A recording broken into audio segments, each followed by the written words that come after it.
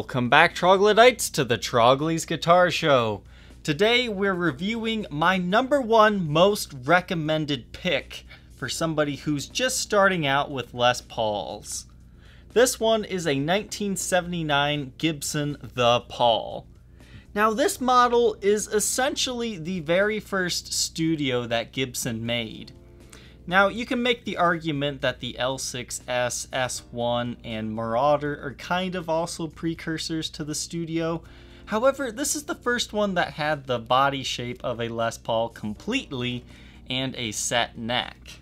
The L6S is kind of like a flattened Les Paul, and the other two have bolt-on necks. So this is the first one that got the formula right. But why do I highly suggest these things? One, they are very cost-friendly and cost-effective. The only caveat to purchasing one of these is you have to have the original pickups in here. Now, if the wiring has been played with, you got a different bridge, different tuners, no big deal, but you have to have the pickups because stock, these have T-top pickups. That's the exact same stuff that's in a Les Paul Custom. In fact, stock, this guitar is just like a Les Paul Custom because it has the same electronics as well as the pickups. The bridge and tailpiece are the same. The tuners are different, but some people actually might prefer these Grovers to the Schallers. But some of these actually did get the Schallers as well. So you can pick these up usually for around $1,000, sometimes a little less depending on condition. So compare this $1,000 range guitar to a Les Paul Custom, which ranges from $2,000 to $3,500. It almost seems like the deal is just too good to be true. So what is actually different about this guitar?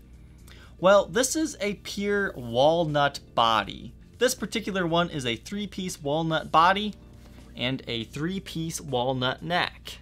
So for tonewood traditionalists, if you hear walnut, you're probably going to be scared away, but please do not be. Now, if you can't get past these things being made of walnut, in the early 80s, they rebranded these to be called Firebrands, and they made a Deluxe model that was all mahogany. Now, I've had one of each, and maybe it's just because I had the walnut model before the mahogany one, but I actually prefer the walnut ones. There's just something beautifully plain about them, and these tend to have a satin finish, whereas those Deluxe ones, they'll either have an exotic finish on it, like a solid color, or they have a really glossy finish over them. And then there was also a similar guitar called a VSG, which was all walnut, and also was rebranded as the SG Firebrand. And then there's the little known 335S, which is kind of like a solid body version of a 335. So when you're looking for one of these, you can usually find them either by their original title, The Paul or the SG, or just simply Firebrand. Now they called the new ones the Firebrand series because they actually branded the headstock in that manner. That is the one piece of Gibson collectible history that I think I would like to own, the actual fire branding stick. I've never seen one for sale, but I did see an advert with one of those. In fact, I happen to have one of those flyers right here. This was an original magazine print ad for these guitars, and here you can see that stick I'm talking about. I would love to find one of those. I think it's just kind of a cool piece of history. They aren't exactly beautiful guitars to most people, but you can find some really nice examples like this one that have great wood grain. I mean, look at the grainage on the back here. It is such a beautiful example. Some of these are really plain and not very pretty, but these are the ones that I always like to buy when they have some nice light figuring to them as well as great wood grain. But above all else, these things just play fantastic and they sound just like a Les Paul Custom. One of these days I'll get a Norland era Custom and one of these together in a room and do a shootout match between the two. But as far as I see it, I think these things are almost superior in playability simply because you're not as scared to damage these things. If you're looking for a new guitar, hunt one of these out that still has the original pickups and look for wear and tear like this. finish worn off the neck, lots of bumps and bruises, because these are great indicators that this is a fantastic playing example. I always am surprised when I get one of these because they're just fantastic playing. I had a great time playing this one. I learned some new riffs and it just kept inspiring me to play more.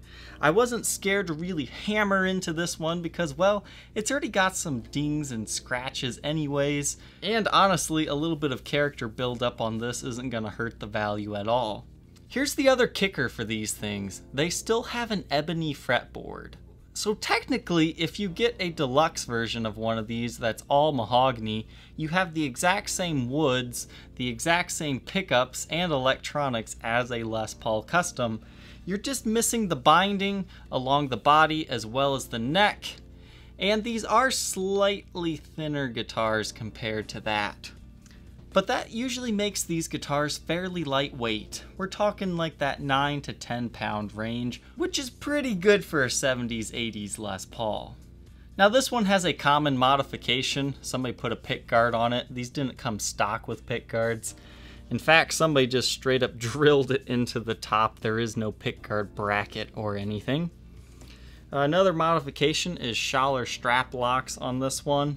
It appears somebody experimented with different pickups because the soldering work is not original in here. I believe the jack has also been replaced. However, these are still the original T-tops that were put back in, and the only other non-original part on here is it looks like the nut has been replaced at one point in time. So once again, I do highly suggest these The Paul and Firebrand guitars, simply because they're great workhorse guitars. They're also great for somebody who's new into like 70s and 80s Les Pauls. These are a great gateway guitar. These are also a perfect first guitar. If your son or daughter wants to learn, buy one of these. I can't stress this enough. This guitar holds value. It's never really gonna go down, so if you hand them one of this, they play it around. If they don't end up sticking with the guitar, you can always sell it because these are a hotcake item. You list them, they sell. You list them, they sell. I actually had 4 of these and I was a little bit scared about how I would review 4 of the exact same guitar back to back. But I just ended up selling some of those off to like Chicago Music Exchange and other people who were looking for them. So this was actually already my last one, but I wanted to make sure I at least got one of them reviewed because it's been a while since I've had the opportunity to share one of these with my channel. So yes, definitely buy one of these because they're just fantastic.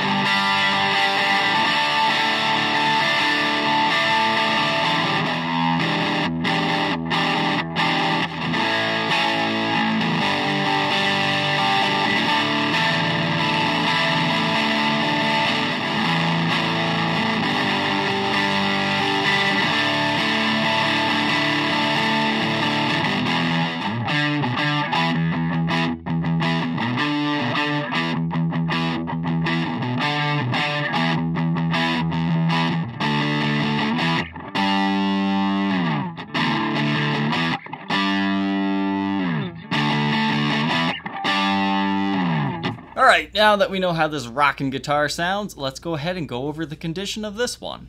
These are the ones you want, the ones that got players wear on them. Here you can see there's lots of scratches and some edge wear to this one, including a very small chip off the headstock around here. Very tiny, very minor, but it is there. And you do have a gold Gibson silkscreen logo. The truss rod cover reads The Paul, and again, the nut has been replaced on this one. And there is a very tiny chip off the side of the headstock right here. You can see what happened. Something just dinged it right there and just happened to splinter the wood a little bit. Definitely nothing to worry about, but it is there and worth knowing about. The frets do show some player's wear, but this guitar plays just fine as is. You might want to consider a level recrown job in the next year or so. And there is some very light indentations into the ebony fretboard in the cowboy chord area. Now, since these are naturally a satin finish, over the years, if you play these things, they'll buff naturally into a gloss finish. And that's kind of what's going on right here. You'll feel it right here, and it's like, oh, that's kind of satin. Then it's like, whoa, this is glossy. That happens because somebody's arm is constantly doing this, which naturally buffs the finish into this beautiful sheen. So you've got that in a few different areas on this guitar, but lots of light nicks and dings and scratches. You still have your original aged speed knobs on here. I do want to say that the three-way switch, you could technically replace it. It works just fine up and down, but there is a little bit of a jiggle to it. So it's good to know, but it does still function. And again, there is the added pickguard, but the original T-tops, bridge, and tailpiece are still there. Now before I forget here, on the output jack plate, you are missing a screw, and this screw is a replacement. And I actually had some difficulty with this output. It kept cutting in and out on me, so I was like, okay, is it a bad jack?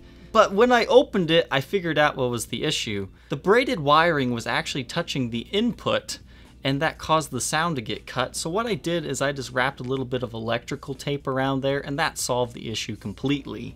So if you're ever modifying this guitar and wonder why that's there, that's why. Leave it in place. Back of the headstock, our serial number is 739-521, which makes this a very, very, very early 1979. It was made on the 3rd day of the year. Now, once again, you've got some edge wear, but nothing too out of the ordinary. Original Grovers are still on this one yet. And you're gonna notice, hey, there's no Made in USA stamp on this guitar. That's not true. It is there if we get it in the light just right.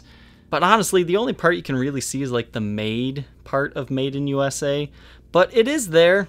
This is actually fairly common on these Norland era Gibsons, where the stamp didn't get pressed in enough. Something happened at the factory. Now if this had a full colored finish over it, you probably wouldn't be able to see it at all, but it is there, rest assured. You do have some stand rash along the edges of the headstock, but nothing too major. And once again, that very small ding along the edge here. But no actual breaks, cracks, or repairs, and you do have a volute. Now it's kind of hard to see, but you do have some of that clear coat worn off the neck, but honestly it's a really smooth transition and it makes this guitar play really well. I personally really like the feel of these worn down necks, but I hate the look of them.